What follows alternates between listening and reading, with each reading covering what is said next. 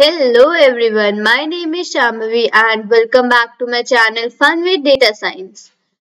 So basically आज हमारा discussion का टॉपिक ये है कि अभी तक हम लोगों ने जो भी टॉपिक्स पढ़े हैं including keywords and identifiers, types of error और हमारा फर्स्ट टॉपिक था टाइप्स ऑफ ऑपरेटर्स। सो हमने अभी तक 3 लेक्चर्स इसके देखे और 3 प्रैक्टिकल्स देखे।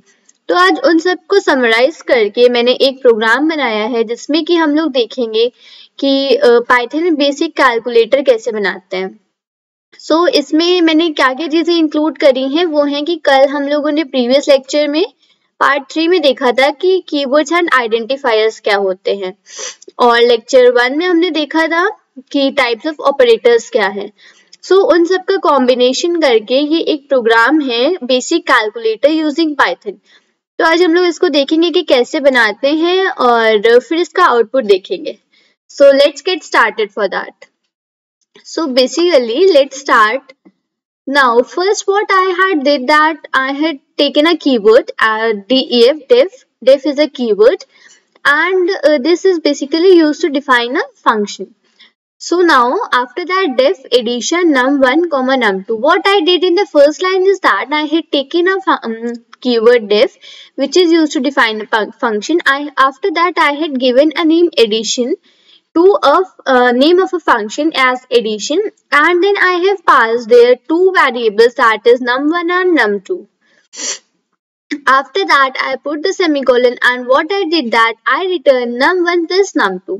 So basically when our addition function would be called, it would return num1 plus num2.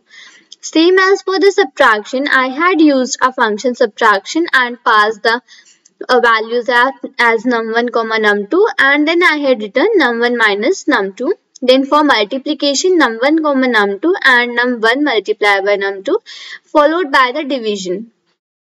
Now let's check out that what is this, as I had told in my first video that how to print something used in Python. So basically what we are printing here is that print please select operation.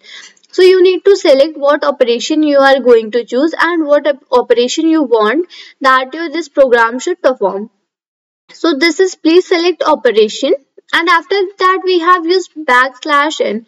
So basically \n is used for changing a new line. So when we will use \n here, so after the addition the subtraction would come in the next line. So this is basically tells that you need to write this in the next line. So we have given please select operation addition 1, second as subtraction, third is multiplication, fourth is division. As I told you already that whatever the strings are there inside the print operation, print function, all that should be used in the in the semi-commas. Excuse me. After that I had given a variable as choice, and now what I had did in this line is that I had asked for the input from the user. So basically this is the new one thing which we are going to learn in today's practical, that how to take an input from a user. So let me write how to take a input from a user. So basically for taking our input we need to write int. Int means that what type of operation you want to take. After that we need to write input here. What does input does that it tells, basically when I'm clicking on input it is telling that read a string from standard input. So basically what it does is that it asks the user to select any operation. So this is a method in Python that how we can take the values from the user, ask for the input from the user. After that I had initialized 2 identifiers. Remember that identifier I have already told that these are the variables which we give to our numbers or something whatever we want. So basically numbers underscore 1 and number underscore 2. So I hope that you have already watched my video on the rules for identifiers. If not, then please go and first watch that video and then again come back to this video because all the things which I am telling today are the summary of all the previous three lectures which I had already told. So basically in number 1 and number 2 we are doing that input enter first number and enter second number. We are you asking the user to input the first number and input the second number. After that, what are we doing here? We are using the conditions if, elif and else. So I had already told that in Python we don't use if else.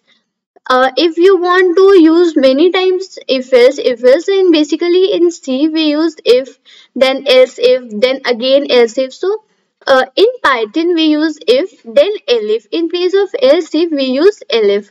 So here we have that if choice is equal to 1. So what our choice variable contains? It contains the operations that it will ask the user that what operation you want to perform, and after that if operation is equal to 1. So check that in the 1 we have given addition. So operation 1 is addition, so it is printing that print number 1 plus number 2 is equal to, and here what we are doing is that, just a second, excuse me. So here what we are doing is that we are just calling the function addition, and in the brackets we are giving the number as number 1 comma number 2.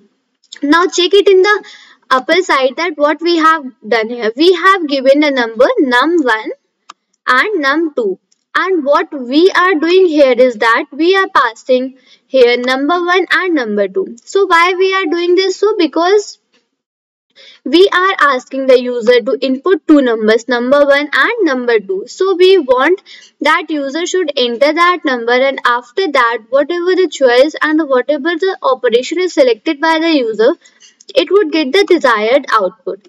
So I hope that this line is clear to you that what does this line means. Let me recap it. That print number 1 plus number 2 is equal to, we are calling the function addition, and number 1 comma number 2.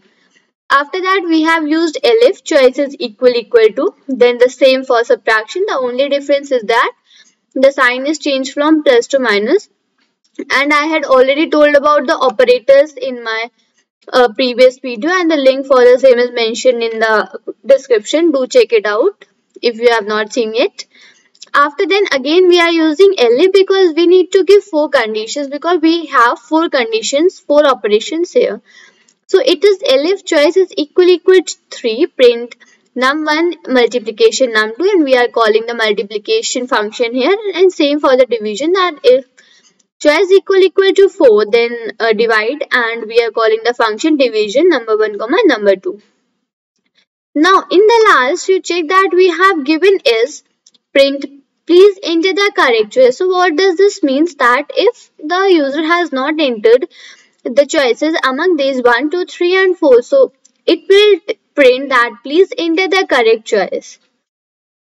So I hope this is clear to you that how we are going to what I had written in this program, and some of you have guessed that what would be the output for this and how would this program run.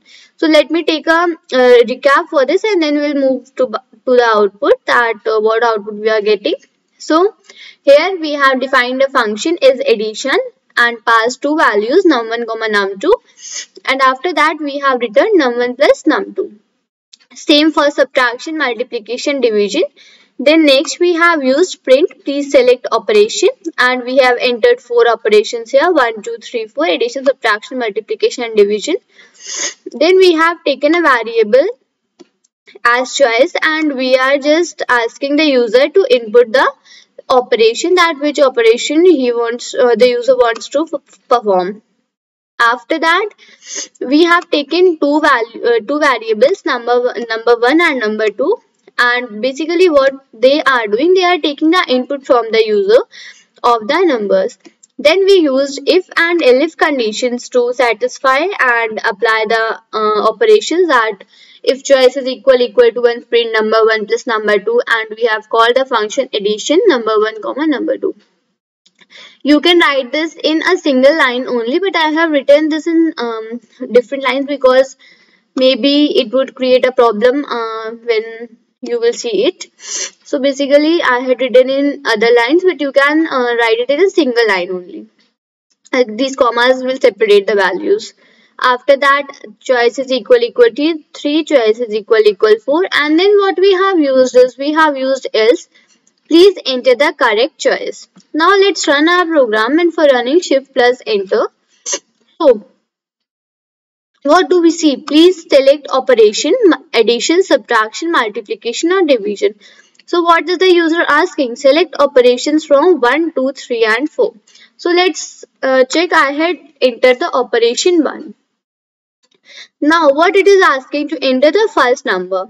Now for first number let's enter 2. Then it is asking to enter the second number. So for second let's enter 4. And yes, we get that. Just a second, we get that 2 plus 4 is equal to 6 here. Enter first number, enter second number and 4, and 2 plus 4 is equal to 6. So basically now you must have got a glimpse at how does this our program run and why and how we have written this program. So this is all for this video. Let's meet in the next video and with some projects in the next video. So this was a recap for all the 3 lectures which I had already uploaded on my channel. And if you have not gone through that, just go and check them out and then again come back to this calculator program. So this is all for this video. Thank you and bye bye.